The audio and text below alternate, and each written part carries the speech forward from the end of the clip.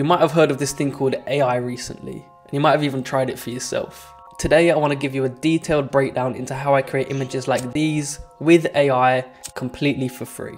In the early days of Gen AI, I dabbled with AI image generators like DALL-E and Midjourney, and I came across Vizcom, which was completely free, and it essentially allows you to take a sketch and transform it into a realistic render. I've been using Vizcom for about 8 months now. It's become an essential part of my workflow, and I don't have to spend hours in Photoshop or using a 3D CAD software to create a realistic render anymore, because I can just do it in a couple seconds in Vizcom. I'm very happy to say that this video is sponsored by Vizcom.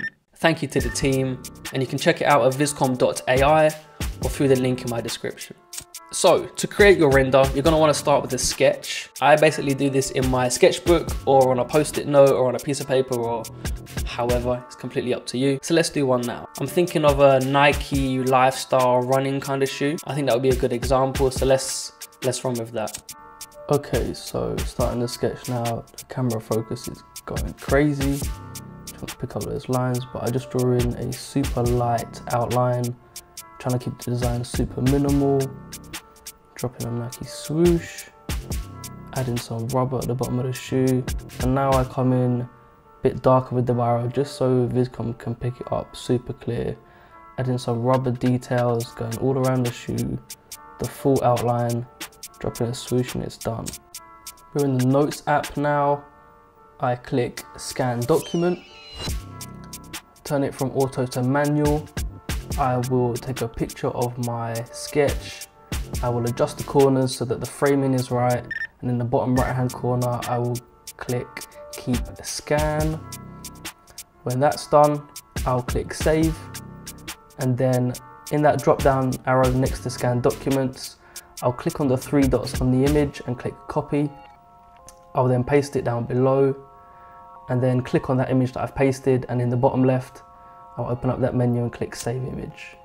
Okay, so what I'm going to do is drop in my sketch. It's already a smart object, so I'm going to go to Image, Adjustments and Levels. And what that does is it basically brings more contrast in, so I can bring that up like so. And when I start moving this left, it gets rid of that background texture that you can see. Looking good, hit OK. And then I'll go to Image, Adjustments, Hue and Saturation, and I'll just turn that saturation completely off.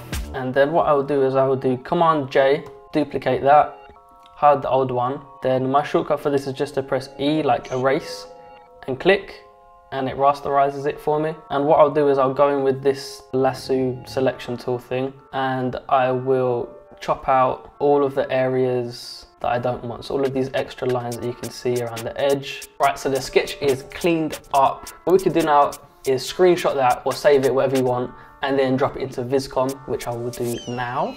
So if I type in Vizcom into Google, this is what you see. This is their homepage. And if you go over to pricing, you can see that the starter pack over here, completely free. You get unlimited files, unlimited exports, unlimited file viewers. That's what I was using for a while. Fortunately for me, I actually won a design competition that Vizcom held, and the prize for that was a free professional license forever, a lifetime license. So my version is a little bit different, but everything I'm going to show you today is essentially what you could get from the starter pack. All you need to do is sign up with your email and you have full access. And when you open up Vizcom, it will look something like this. What you're going to want to do is go over here to New File. And this is your Vizcom dashboard, basically. You can choose whatever canvas size you want, or you can upload an image directly here. What I normally do is I stick with landscape. So I'm going to stick with landscape and press create. Here we go, I've got my page, I can draw stuff, If you have a Wacom tablet, you can sketch directly into the software. So over here you have your layers panel. If you're familiar with Photoshop, it's quite similar in terms of structure, so you should be familiar with that. At the top we have our toolbar, which has our insert function, our move function, paintbrush, eraser, color picker, shapes, in painting tool, which is kind of like a lasso tool in Photoshop. Then there's a new tool which is generate 3D, which is insane. undo, redo, and then you can close this studio and enter another one. And then over here on the right hand side, you have your create panel, which is where you'll put your prompts in. You can choose your style, you can add a reference image if you want, you can adjust your drawing influence, which is essentially how close the outcome is to your initial sketch. So 100% would be exactly like your sketch, 0% would be nothing like your sketch. And then you can select the number of images you want to create and then generate your outcome there. So when you start, you can either insert a file up here or you can drag and drop. I'm just going to drag and drop because it's easier for me. So what I actually do is I go over to my Photoshop file. I will just take a screenshot because it seems to work well for me. Go back into Vizcom and drag it in, quick and easy. And then I'll enter a prompt. I have a prompt that I use all the time and I just change a few keywords and it seems to work really well for me. And it says, a side view of a hyper-realistic whatever concept in a whatever colorway, inspired by whatever, rendered in 4K on a white background. So where I've got these sections in here, I basically changed that copy. I'm going to call it Nike running sneaker concept in a light blue colorway, inspired by aerodynamic cars, smooth sculpted surfaces. And also what I like to do here is talk a little bit about what I want from the actual shoe. So I might want like a mesh upper, knitted upper, foam sole, rubber sole, whatever it is.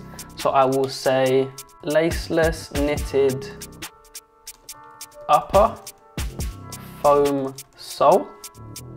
There we go. And then that's pretty much it really. What you can do here is select your render style. So there's Vizcom General, Automotive Exterior, Automotive Interior, Volume Render, Pastel Render, Technicolor 6 and Cybercell. I'm not going to use a reference image just yet. And Drawing Influence. I normally keep this to about between 75 and 90%. So I'll put it at 85 and we can see. If you have the free version, you can only generate one image at a time. I'll just click on my 4 and then hit generate. So it takes about 10-ish seconds, maybe less than that. Okay, so we've got one here, interesting. Okay, a little bit dark. This one is quite nice. This one again, a little bit dark. Okay, this one I'm liking. What you can do here is hide the render and see how it compares to your original sketch. So I mean, that's pretty cool. I like what the swoosh has done here, like double swoosh kind of thing. That's actually really sick. And what you can do here is you can add this as a layer and it will appear in the layers panel on the left. So I like this one, I'm going to add it as a layer. What I'm going to do is just cycle through a bunch of these and pick out the key ones that I really like.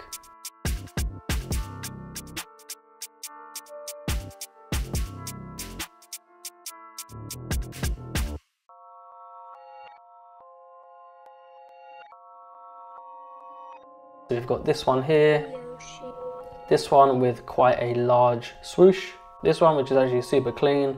This one with like a metallic swoosh and still following that really nice design language. This one here and the original sketch. And what you can do now is you can export these. So you can export them as an image which is 2 times its size, a video to show you the entire process that you went through, a Photoshop file, or a 3D model file as well, which is pretty cool. Or what you can do is select the layer, click these 3 dots and click export. Okay, so there you go. That's how you create images for free with AI. Vizcom's been a great asset in my workflow and I'm sure you'll find it super helpful in yours too. Doesn't matter who you are, you could be a design student, you could be an artist, you could be anyone really. If you have an idea and you can sketch it out, even roughly, just give Vizcom a go and see how it turns out. Don't forget to check them out at vizcom.ai or through the link in the description. And I hope you found this helpful. If you've got any questions, feel free to drop them in the comments or drop me a DM on Instagram. I try to reply to everyone as quickly as I can. And as always, thank you for watching. Welcome to the studio and I'll see you around.